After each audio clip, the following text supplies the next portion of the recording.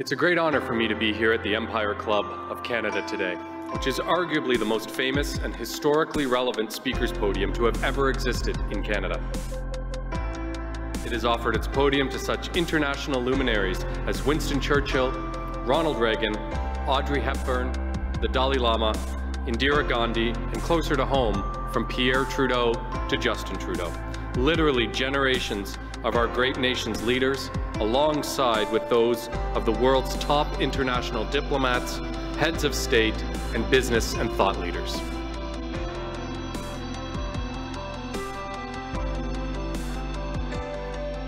It is a real honor and a distinct privilege to be invited to speak to the Empire Club of Canada, which has been welcoming international diplomats, leaders in business and in science and in politics. When they stand at that podium, they speak not only to the entire country, but they can speak to the entire world. Good afternoon, fellow directors, past presidents, members, and guests. Welcome to the 118th season of the Empire Club of Canada. My name is Kelly Jackson. I'm the president of the board of directors of the Empire Club of Canada and vice president, external affairs and professional learning at Humber College. I am your host for today's event, focused on how Toronto's waterfront can reach its full potential. Today, we will hear about the plans to build new communities with improved transit, affordable housing, and access to green space, all in this key part of one of North America's largest cities. I'd like to begin this afternoon with an acknowledgement. I am hosting this event within the traditional and treaty lands of the Mississaugas of the Credit and the homelands of the Anishinaabe, the Haudenosaunee, and the Wyandot peoples. In acknowledging traditional territories, I do so from a place of understanding the privilege my ancestors and I have had in this country since they first arrived here in the 1830s. As farmers in southwestern Ontario, I imagine they felt a deep connection to the land, and yet likely did not recognize how that connection was built on the displacement of others. Delivering a land acknowledgement for me, it's always an important opportunity to reflect on our human connection and responsibility to care for the land, and to recognize that to do so, we must always respect each other and acknowledge our histories. We encourage everyone tuning in today to learn more about the traditional territory on which you work and live. The Empire Club of Canada is a nonprofit organization, so I now want to take a minute to recognize our sponsors who generously support the club and make these events possible and complimentary for our supporters to attend. Thank you to our lead event sponsor, the Waterfront BIA. Thank you also to our season sponsors, the Canadian Bankers Association, LiUNA, Waste Connections of Canada, and Bruce Power. Before we get into today's conversation, just a few housekeeping notes. I want to remind everybody who is participating today that this is an interactive event. So if you're attending live, please, I encourage you to engage by taking advantage of the question box you can find below your on-screen video player. We have reserved some time for audience questions towards the end of the discussion. We also invite you to share your thoughts on social media using the hashtags displayed on screen throughout the event. And if you require technical assistance, please start a conversation with our team using the chat button on the right-hand side of your screen. To those watching on demand later, and to those tuning in on the podcast, welcome. It's now my pleasure to call this virtual meeting to order. I'm delighted to welcome our guest speakers today to the Empire Club of Canada's virtual stage for the first time. Deputy Mayor Anna Bailão, who is the chair of the Planning and Housing Committee for Toronto and councillor for Ward 9 in the City of Toronto. Dr. Gervin Ferron, who is president of George Brown College. George Zagirik, who is president and CEO of Waterfront Toronto, and our moderator today, who is Myriam Eddahia, journalist at CBC Radio Canada. You can learn more about our speakers today by scrolling down your screen, and there you will find their full bios on the page below the video player. I'd like to now hand it over to Myriam to get the discussion started. Myriam, a big welcome and over to you. Thank you so much, Kelly. Good afternoon, bon après-midi. My name is Myriam Eddahia. I am pleased to be here with you today. I'm a bilingual journalist based in Toronto, and I myself have lived on the waterfront for a few years, so I have some great friends there as well. Je m'appelle Myriam Eddahia, je suis journaliste multiplateforme basée à Toronto. J'ai moi-même habité dans le quartier Waterfront à Toronto et j'y garde de très bons souvenirs. I keep great memories from the waterfront, and I'm very excited to also learn more about the waterfront together. Let's start and jump right into it with George. Let's start with you. How has the waterfront evolved over the last 20 years? Thanks, Myriam. And as I said before, we're hoping to get you back to the waterfront. So hopefully this presentation will interest you. So our mandate 20 years ago was to focus on revitalizing the waterfront, creating homes, creating affordable housing homes, creating opportunities to advance our environmental agenda, whether it's flood protection or LEEDs buildings. We also created open space. And I think, to be frank, the mandate is as relevant, if not more relevant today than it was 20 years ago. The same issues, whether we talk about affordable housing, during the pandemic, housing became a big issue. During the pandemic, we heard about having more green space to be able to access. We have built a number of units, both affordable and just private units, 3,800, and then about 600 affordable housing units. We'll be more than doubling that. I'll be speaking to that in a few minutes. We had 15 LEEDs buildings. We had 43 hectares of park space.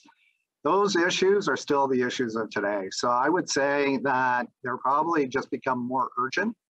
And the ability of governments to deal with these individually is almost impossible. So the fact that we were set up as a 3-government agency, I think is more relevant because the issues are so complex, no one level of government can deal with it. So if I go just quickly to a few slides, if we can go to the first slide. If you look back to where we were back in 2006, we had a little bit of skyscraper area, but quite a bit of space that still needed to be developed, and also contaminated soil needed to be addressed because we couldn't build until we cleaned it up. We also needed to build some flood protection to be able to build out the West Don lands and the Pan Am Village. I'm just looking if we can go to the second slide, 2015. I don't know if they're showing up. I hope they're there. You can see the development. We have a lot more skyscrapers. We have a lot more green space being built. One of the key priorities that we heard from the public is to make sure we continue to have access to the waterfront. If we go to the next slide, you look at what this looked like back then. We had, contaminated soils. We had industrial wastelands. We needed to actually address that by advancing the development, but cleaning it up and really making this a complete community. So if you go to the next slide, you can see we've actually, built beautiful promenades. We built the Corkdown Common, which is both a park, but it's also a flood protection zone. And then you look at, again, building out more public space was really important. So I think, we've evolved in terms of, we've advanced things over the last 20 years. But I think the mandate is equally relevant and probably even more important today. And Dr. Ferran, George Brown College was one of the first institutions to take a big bet on the future of the waterfront and set up shop there. What potential did the establishment see in that part of town? Thank you for that question. And I think in many respects, what we saw as the potential was the opportunity to really contribute to the growth and future of Toronto. And that growth and future very much lies within the waterfront. I think as we have seen over the last 20 years or so an incredible growth and development in the waterfront. As a result, George Brown wanted to be a part of that future of Toronto. And in some respects, it was a bet not only on the waterfront, it was a bet on Toronto. And I think it was the right decision. And we've grown and been a part of that growth since 2012. And it's been an amazing development since that period. Deputy Mayor Bailao, how can the eastern part of the waterfront become a lively neighborhood, right? And an area that is still very much industrialized? Well, I think that we're off to a good start. As George said, we have communities that are already being built. We are attracting leading education institutions like we have here today. We are attracting business. So there's a reputation that the waterfront is a place where business want to be, where people want to be. So I think it is imperative that we continue to invest in the infrastructure. I think that what led this was 3 levels of government believing in this revitalization, investing in it, and so attracting the development, the quality of development, and the quality of businesses and innovation that we see now in the waterfront. So that's what we need to continue is with good planning, focusing on our principles being, reconciliation, affordable housing. Now that, we need to build back our economy, how we have here so much potential to bring innovation and to bring businesses in here. So all this with good planning and an investment in infrastructure will be essential to unlock more than 700 acres. And in a fast growing city like ours, I say this is the big opportunity of our city. George, tell us what are some of the current projects underway at the waterfront that you're also looking to develop in the next years? Yeah, if we can show the next slide, you'll see really 3 priorities that we've identified. Quayside, which we made a wonderful announcement last week, which Dream and Great Gulf will be advancing with their partners with internationally recognized architects, more than doubling our affordable housing in the area, creating about 40% of the space will be dedicated to public space. So that's exciting. Parliament Slip, which we announced a number of months ago with regards to the opportunity to actually develop the water area so that we would have the opportunity, like Chicago and some other areas, where we could have a restaurant on an extended pier. We would have bridges there. We'd have transit going to and from, not just to the island, but along the shores so that you could actually use it as a public transit system. It would have 2 great swimming pools that could be used all year long. It'll have retail spaces. It'll be just a place to activate all year long, which is one of the things that we looked at. We need to have people come down on the waterfront 12 months a year. Now, the other piece that we're working on with Creatio in the city is the island that we're building through the flood protection, which is called Villiers Island. And that will be another spectacular piece of property for development. And it's an opportunity for us to further advance our environmental goals, making it, just as we did for Quayside, one of the first carbon zero communities, and advancing it with a lot more affordable housing, probably over 1,000 units there. So we've got lots on our plate, very exciting. And I think, as we proved with the number of proposals we got, Toronto, everybody recognizes Toronto is a place to be. And I think we just want to raise the level of expectation of what we can do on the waterfront. Thank you, George. And as you know, in Toronto, finding affordable housing can be challenging, especially downtown. Deputy Mayor Bailao, what is being done on the waterfront to build more affordable housing for Torontonians? Well, I think that the City of Toronto had a policy shift at the beginning of this term that was very significant.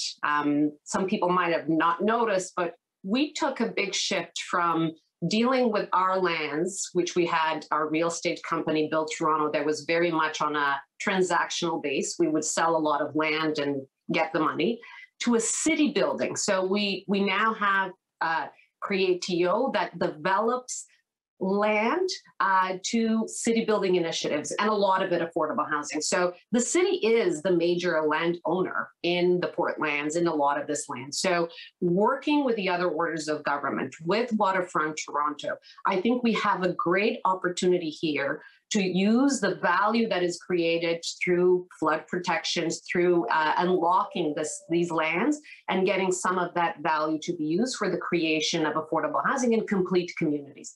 And important is as well to make sure that we're leveraging the affordable housing programs that all levels of government have available. If we do that, if we continue to work together on the waterfront towards our goals, and every government continues to say that housing affordability, affordable housing is a major key deliverable for all of them. And I think they say that because people are saying that. People are saying that during elections, and people are saying that every day. They recognize that this is a great opportunity. So if we leverage each other programs, if we use the land value, and ultimately if we have partners that are going to develop those lands that believe in city building. And I think we've been picking our partners well. They come with proposals. They know that we value that, but what we've been seeing is they're responding to our calls to have more affordable housing, to have excellent design, to have excellent public spaces. And that is important. We need the partners in there, and we need the governments in there, and use the maximum value that we can take from that land. And do you have an idea of how many affordable housing units can Torontonians expect on the waterfront in the years to come? So the city has committed to 20%. Our plan currently says 20%. I know that we're trying to attain more. We're trying to get more. We are currently reviewing the plan, because the plan was done a few years ago. And so actually city planning is having consultations. Actually, let me plug it in. There's another one tonight. And so for people that want to make sure they participate in the visioning of how these communities are going to be planned, we're doing those consultations, and we definitely want to do as much as possible. But there's a commitment on the table about 20%. But the density that we're going to have is going to be important. The kind of planning that we're going to have is going to be important. The value that we get from the land is going to be important. We can't forget the transit. It is really important that when we talk about infrastructure right now, we've been focusing on the infrastructure that George showed on his slides, the flood protection and the waters and the sewers. We need to now start thinking about the transit that we're going to need. And as we develop these communities, the public open spaces, the recreational spaces, these have to be done hand in hand. It can't be an afterthought. It has to be good planning. And that's why the work that we're doing now to consult, to work with our communities to create this plan is extremely important. And with that, planning is the first part. The second part is also the commitment with funding from all three orders of government. We can go much, much farther if we have three levels of government continue to invest and to believe in the waterfront. Thank you. And let's go to Dr. Ferran. Let's talk about innovation and keep talking about growing the waterfront. How is the waterfront campus built for the future? Thank you for that question. And I think that a really good way to think of it is how we started. When we started off in about 2012, we only had about 2,000 individuals, students and employees here at the waterfront. Today, we're already at 8,000. We have grown in terms of our footprint here with more than almost 650,000 square feet in terms of footprint. We're building a new location here at the waterfront, Limberlost Place, that will add 175,000 square feet. And all of this build out is because we really think that it's important to have educational institutions like George Brown contribute not only to city building and community building, but also have a sense of the idea that the waterfront can be a place where people live, where people play, but also where they learn and grow. And in that context, what we've been doing at the waterfront already in terms of our programming, in terms of design, in terms of technology, in health, are all areas that are part of the future skills and talent base of Toronto, and consequently, we feel that the work that we're doing at the waterfront will really contribute to the skills space and attracting and retaining talent in Toronto, and that makes it a really vibrant place for investment and for retention of capital and economic growth and prosperity. So in that respect, I think that when I think about the future of George Brown College at the waterfront is adding to the prosperity of Toronto, and as well as to recognize that with what we're doing at the waterfront is not only for the waterfront, but really relates to people right across Toronto and across Ontario, meaning that it's a major attraction for the city. And as we think about our needs in terms of adding to that growth that we've already had as a post-secondary educational institution at the waterfront, we're paralleling and championing the ideas of the city in terms of the need for transportation. Our students also need affordable housing. We currently have about 500 residents and in the general catchment of the waterfront. We're hoping to build that out into the future as well. Culinary arts, what we do with culinary arts, being able to add to the kind of restaurant and retail outlets that are here with our partners as well. But broadly speaking, to make George Brown, the campus that we have here, become a vibrant part of the general community. So that means that individuals who live in the community can come and access our facilities and engage with our facilities. And that means that we're making that contribution to all Torontonians and in fact to Ontario as well. Thank you for your answer. And George, how do we connect these people, right? How do we connect the waterfront to the rest of the city? And how important is it that we build transit early in the development of the East End?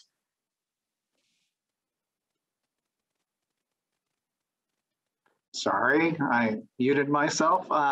It's very important. So, you know, connecting, as I talked about, the eastern waterfront to the rest of the downtown core, it's extremely important. We built out transit on the west side of the waterfront. We now need to do that on the east side of the waterfront. There's no reason to build out affordable housing, job, employment opportunities if people can't get there.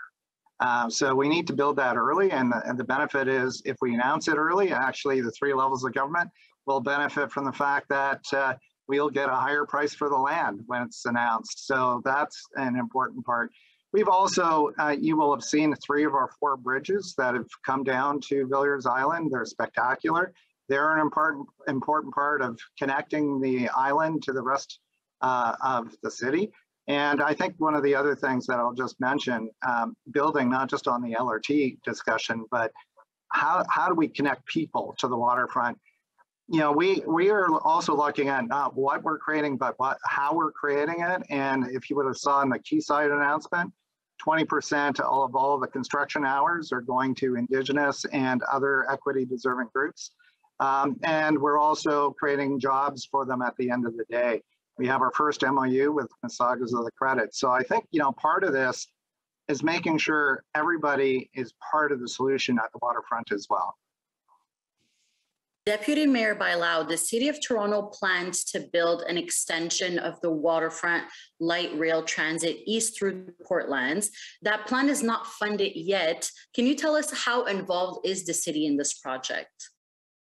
The city has been very involved. I mean, the city has been working with Waterfront Toronto, with the TTC on getting all the waterfront transit plan underway.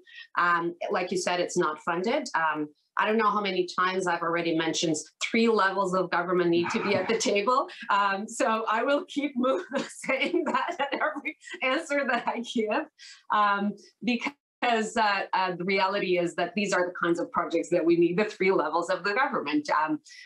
Because, you know, let's be honest. I mean, at the end of the day, this is an opportunity for the city, but, you know, Toronto is the economic engine of the country. And if for us to continue to attract investments and the jobs and the talent, it is imperative that we all do these investments. And the governments that receive all the income taxes, all the sales taxes, everything is actually the provincial and federal government. So, you know, we still have a system that the City of Toronto has very limited revenue tools. And so it is imperative that we have this this coordinated approach to take the most and to deliver on our goals, because I think the governments are very aligned on all the goals. And as George said, it makes perfect sense that we announce this funding sooner rather than later, because we're all going to benefit from that. The land is going to be,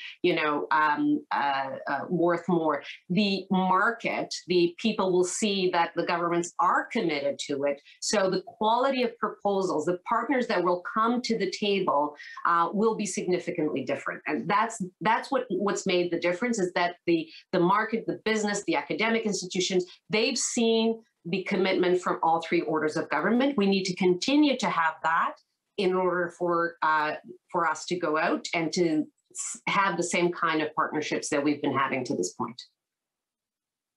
And to go back to Dr. Ferran, can you tell us how will George Brown College expand in the waterfront in the next few years, and what can students and members of the community expect?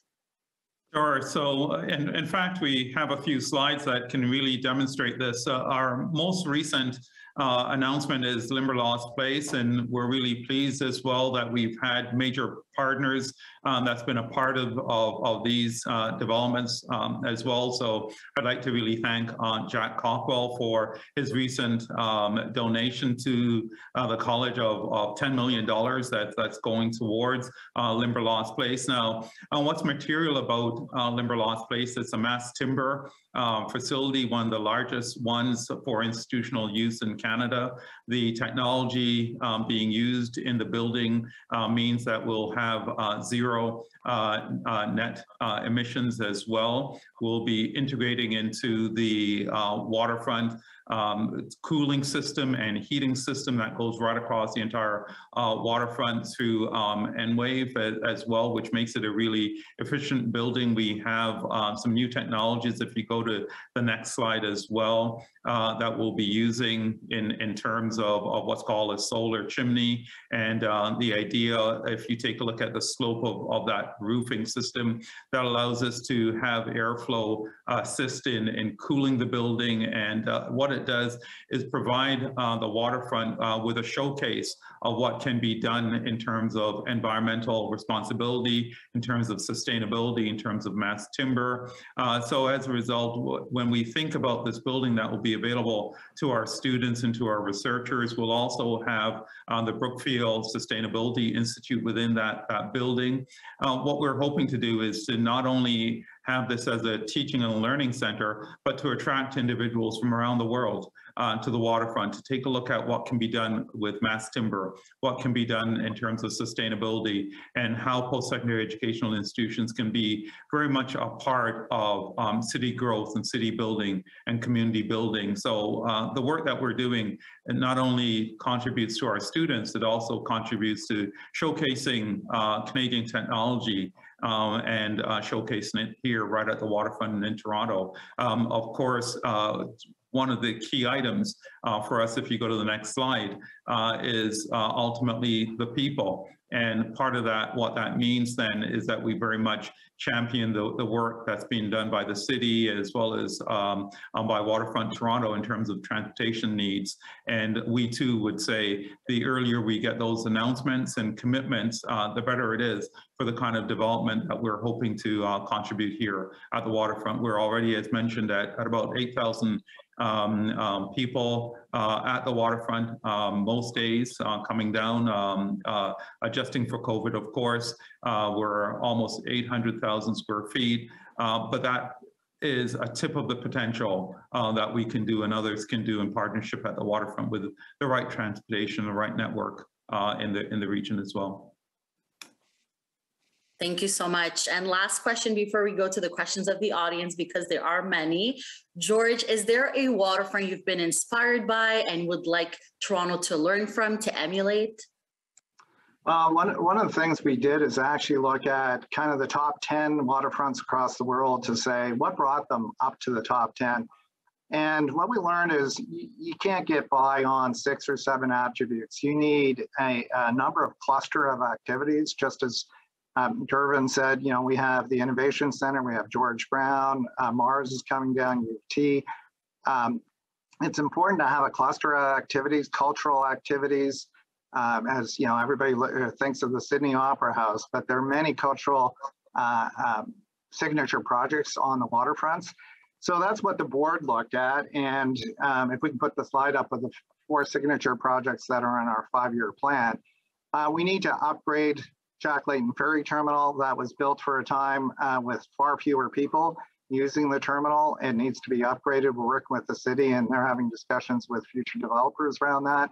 We look at a signature cultural piece. It's probably not going to be the Sydney Opera House, but it has to be something that can activate. And we have a great number of cultural strengths in our community, both in terms of entertainment, the film industry, others. Digital is a big part of the sector that we're dealing with. We continue to want to make sure that we can connect our walkways all the way around the waterfront. You will see whether you're in Rio de Janeiro or Sydney, you can actually walk the entire perimeter of the waterfront and it's easily accessible. So these are, you know, important, and destination playground, which is a big part of what we want to build on Villiers Island. It is an opportunity to bring families down to the waterfront to be active, especially during the challenges that we had during the pandemic. We need places for people to go out with their families or even with their pets to get out. The destination playground is one of the fundraising projects along with the other 3. Art Trail is another project that we have, but the destination playground is pretty spectacular. We hope to be able to fundraise over the next little while to make this a reality. Tulsa, Oklahoma has one, and Chicago, Maggie Daly Park has one, but the Tulsa one, people are driving 8 hours to come and visit that. So they far exceeded the expected demand. I think that this is a huge opportunity. So I think we've learned a lot by looking at other jurisdictions and trying to create a Toronto-centric solution to activating the waterfront. Thank you so much, George. And let's dive into the questions from the public. I have a few here. First, Angelo asks, the Eastern Waterfront needs the LRT to reach full potential. The many folks that live, work, and learn on the Eastern Waterfront need commuting connections now. Can we expedite the LRT construction? For ones to answer. Well, maybe I can jump in, and then if the deputy mayor wants to jump in, but as she said already, we are working with the TTC in the city around the 30% design. We're trying to advance to the 60% after that, and we are actively lobbying for funding from all 3 levels of government. Obviously, there's no way the city can do this on its own. And if we're trying to attract jobs that the federal and provincial government and the city government have talked about, we already know headquarters have talked to us. They want to come down to the waterfront, but they're not coming down if their employees can't get there. So I think these are important things that we need to look at in addition to servicing, obviously, all the affordable housing and private housing that we're going to create. But I think it absolutely is a priority. It's one of the 2 priorities for the city, and it's a priority for our board. Yeah, I'll echo that, Myriam, is that it is definitely a priority for the city, and the city has it at every conversation with the other orders of government. And I would just add that, you know, when we talk about the waterfront, and I mentioned, you know, Toronto is the economic engine of Toronto, but the waterfront, this whole revitalization is a project of national significance and provincial significance. I was talking to George the other day, and he was saying that the bridges that we have were actually built in our Atlantic provinces. You know, the transit that we'll have, they'll be manufactured in other provinces and other parts of the province.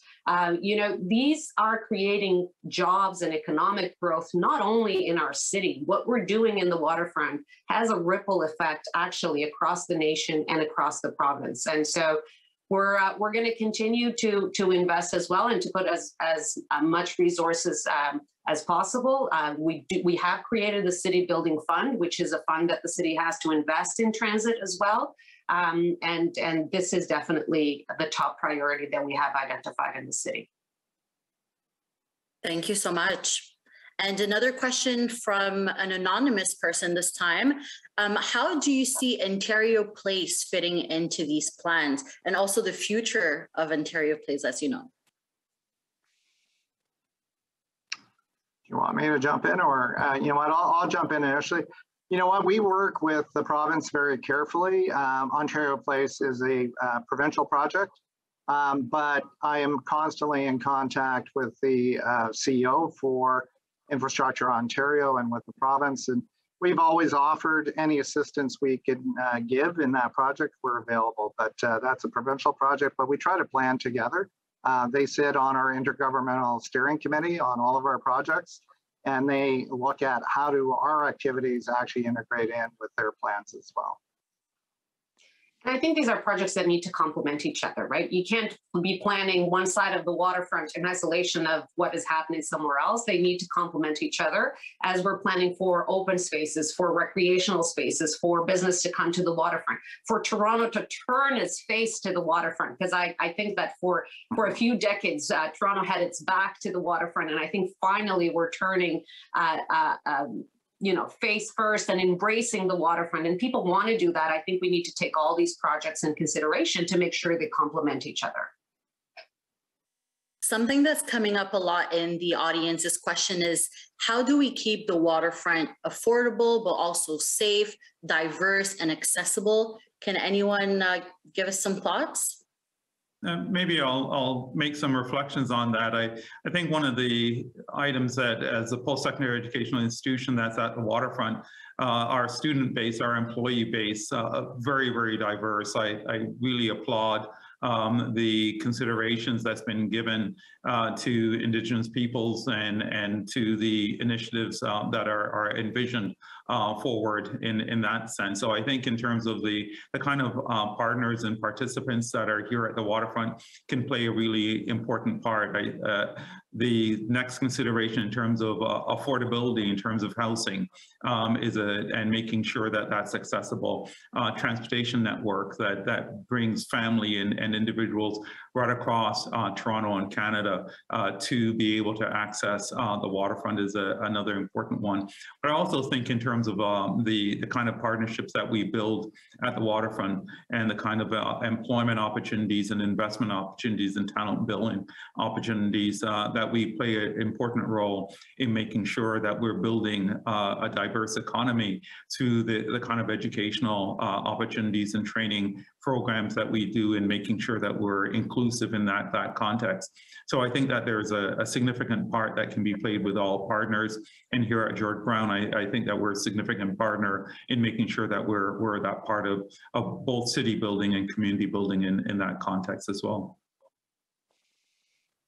Thank you. I'll just add, if I can, yes, just quickly, you know, I think Gervin hit the point on partnerships are a big part of our success in the past and will be in the future. And we probably consult with the public more than any other agency. So the public will have voice. So when we talked about, and I always talk about, I'd like to activate the waterfront 12 months a year and as long as we can throughout the day, but also recognizing people live here and need to be able to sleep at night and are worried about noise and other obstacles to that vision.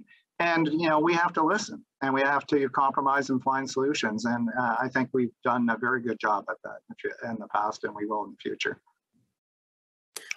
Question from Brian, who asks, I find there is some disconnect between the developer's vision, which means local and somewhat short-sighted in his opinion, and the planning of the integrated community needs, such as schools, parklands, etc. Any thoughts on whether or not there's a disconnect between the developer's vision and what the city or what partners are trying to do on a community basis?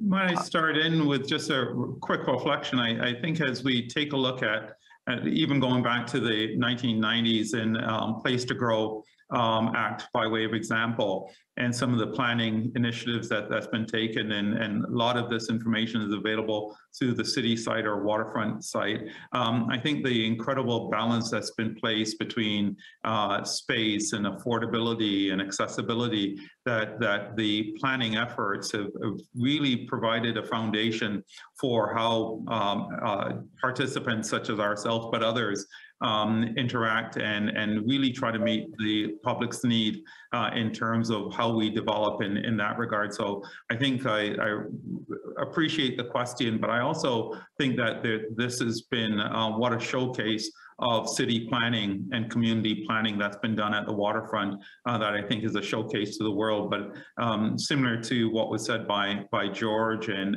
as well as by the Deputy Mayor, that it's important for communities and for the public to keep pushing all the participants at the Waterfront to live up to the expectations that they have for a bright and prosperous, engaged future for us all. So I think the question is perfectly placed, but I also think it's such an incredible showcase of what partnership can bring towards city development and community development.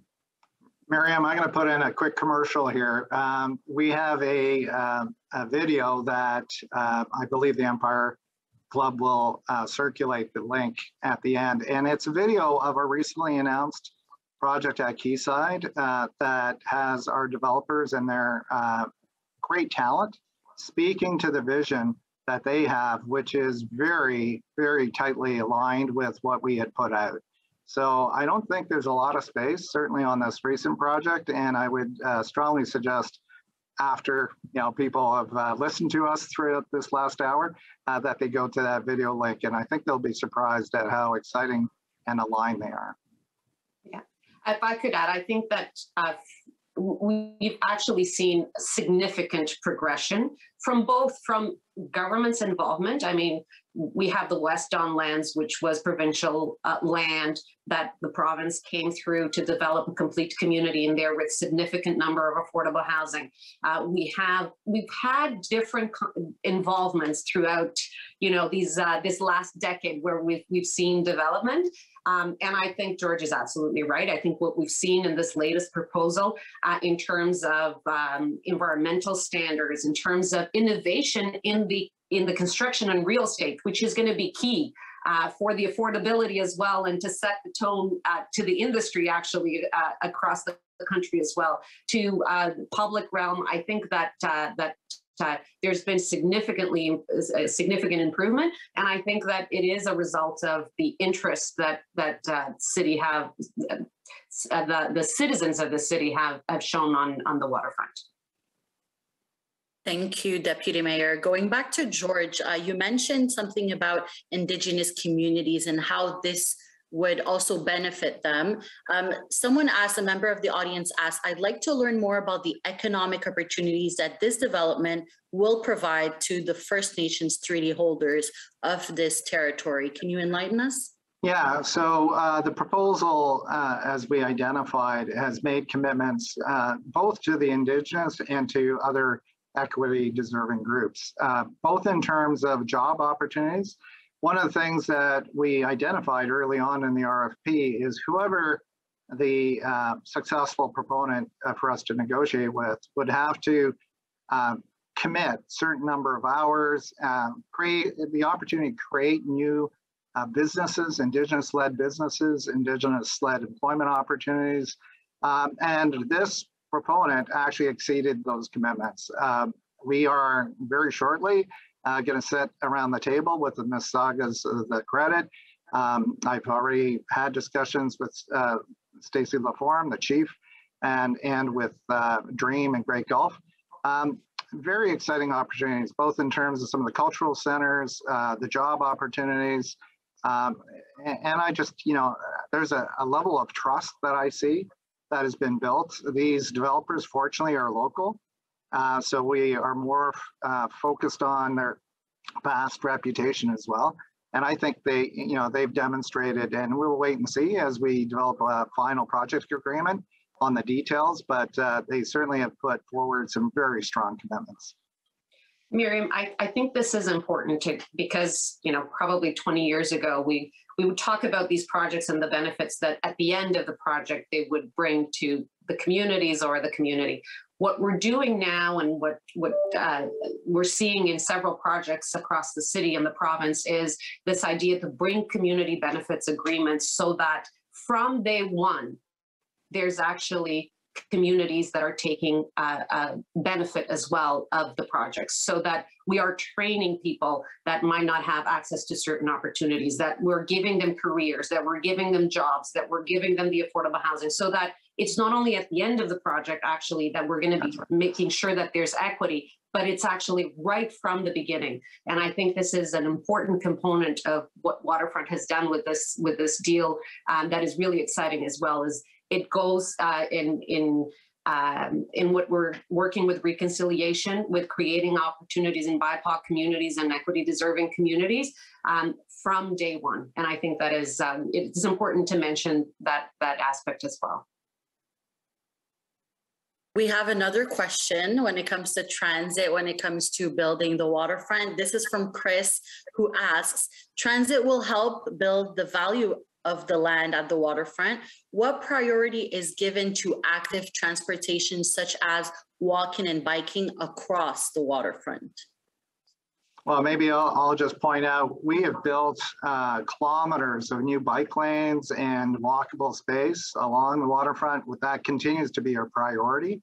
Active mobility, and that includes not just being able to move in a non-transit way, but accessibility is an important part of our mobility opportunities. So we have an accessibility advisory panel that talks about how do we make sure people with disabilities or individuals who are in wheelchairs, individuals who are blind, have the opportunity to use that space safely too. So it's not just creating bike lanes and walkable spaces, but it's to make sure that we make it safe and accessible for all. And the connectivity to the city, Myriam. I think we have great opportunity not only to ensure that our cycling network map starts to include that part of the city, but for example, we have great rail path systems and trail systems that can be connected and should be connected. I mean, I represent the West End. We have the West Toronto rail path, and connecting that to the waterfront trail to make sure that it goes all the way there.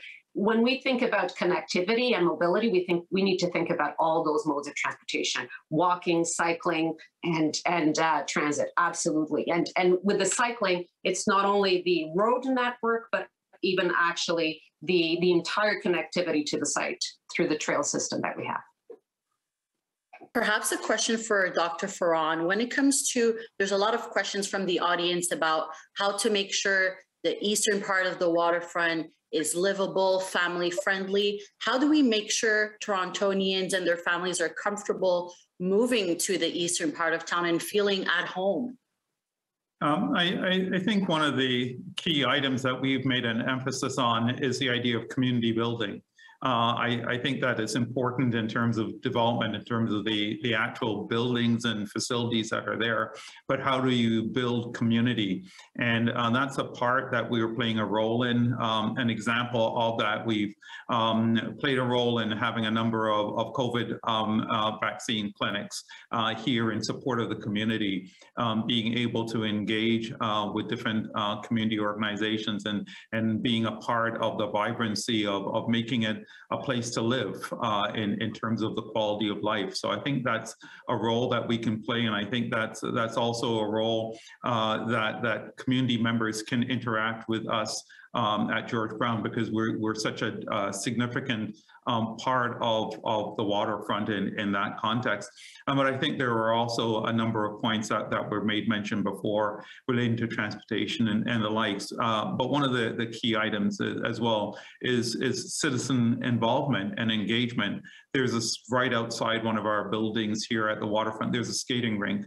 By way of example, and that sense of community of people getting out and skating and riding and walking and just being a part of community, I think is a really important part of individuals viewing it as their community, not simply a place to sleep, but a place to live, grow, and enjoy. If I can just add, since you mentioned families, one of the things I should have pointed out is the recent announcement over 800 units that we're building on Quayside. Over 60% of those units are going to be 2+, 3+, 4+ bedroom units, because that's a huge gap that we have seen. And I'm sure the Deputy Mayor would speak to that kind of missing family units, rentable units that the city has been confronted with, and we're hoping to be part of that solution. Yeah, if I may supplement on one item as well, as part of our new building, we're also looking at daycare facilities as well. So those are the kinds of things that we're looking at to make sure that we're supporting families across the area as well. Yeah, Myriam, absolutely. Family-sized units and the infrastructure, the daycares, the schools, the parks, it's essential. It's as we plan a complete community, we do need to focus on those issues as well. Deputy Mayor, perhaps a question for you about the LRT and Portlands. Can you talk about what the next steps would be into getting it funded? Advocacy, making sure that that we have it included in our 10-year capital budget as well. So there's conversations that are happening as at the political level, at different organizations such as Waterfront Toronto. I think we all continue to advocate, but it's those two items that that on the city level need to continue. It's to obtain the commitment from the province and the federal government, and to ensure that we also have it in our capital budget. And it's almost time to wrap up. So before we go, I would like to hear from all of you on this. What are some of the things that will be needed going forward to truly reach the waterfront's full potential? Well, I'm going to start off with the last comment, which is we need that announcement of transit. Transit is a big equalizer when it comes to inequity. So the sooner we can advance that, the rest of the plans, and quite frankly, the precinct plans for the Portlands all assume that we would have transit. So the whole thing falls apart without advancing the transit discussion. If I may go ahead, as next, I would say transit as well, but I also say community involvement and engagement. We're here and our doors are open, and look forward to partnering with members of the community, as well as the new partners that are coming to the waterfront as well. I would say three things. Guess what the first one is? The three governments at the table, and the money and the commitment, absolutely. The to advance our infrastructure, and the LRT is the first priority, but there's, as we build these communities, there are other issues in terms of infrastructure, both social infrastructure and hard physical infrastructure that are very much needed. And to continue to be laser focused on our principles of reconciliation, of inclusion, of excellence in creation of public spaces and architecture, and innovation. And I think that is really important, that we continue laser focus on these goals. Thank you so much. Thank you to our guests and their generosity. Thank you also to the members of the audience for your many, many questions. I apologize I couldn't get through them all, but I hope we answered some of your questions. Thank you again. Kelly, over to you. Thank you, Myriam, and thank you to all our panelists for joining us today. I'd now like to introduce Tim Coker, Executive Director of the Waterfront BIA, to deliver some appreciation remarks. Tim, welcome. Thank you, Kelly, and thank you to all the Empire Club staff for organizing today's event, and also to Kitchener Rang, who got the conversation started us on this event. May the next event on the future of the waterfront actually be on the waterfront and in person. I'll keep my fingers crossed. Thank you for Myriam for moderating, and to Deputy Mayor Bilal, Dr. Ferran, and George for taking the time today.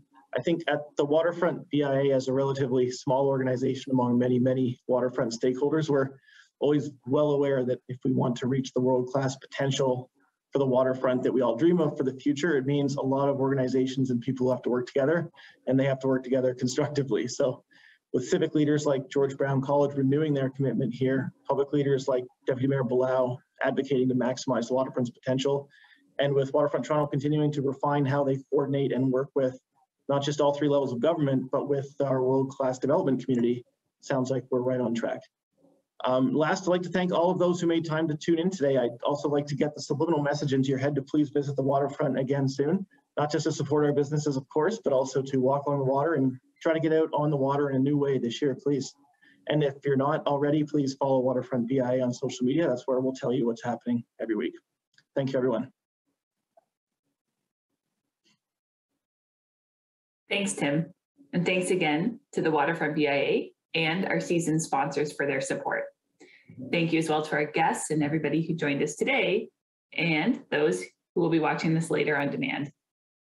Our next virtual event will take place on February 28th at 12 noon Eastern Time. Join me for a conversation with the Honorable Karina Gould, Minister of Families, Children, and Social Development. We'll be talking about the importance of a Canada-wide early learning and childcare system and what that means for families and our economy. Then on March 8th, join us as we celebrate International Women's Day with a stellar panel, including the women behind biggest tech IPO of 2021, the acquisition of one of Canada's most innovative exchanges, and the strategic transformation of Canada's largest specialty toy and bookstore. All amazing leaders will be in conversation with the Globe and Mail's Rita Trisher. More details and complimentary registration for both events are available at empireclubofcanada.com. This meeting is now adjourned. I wish you a great afternoon. Take care and stay safe.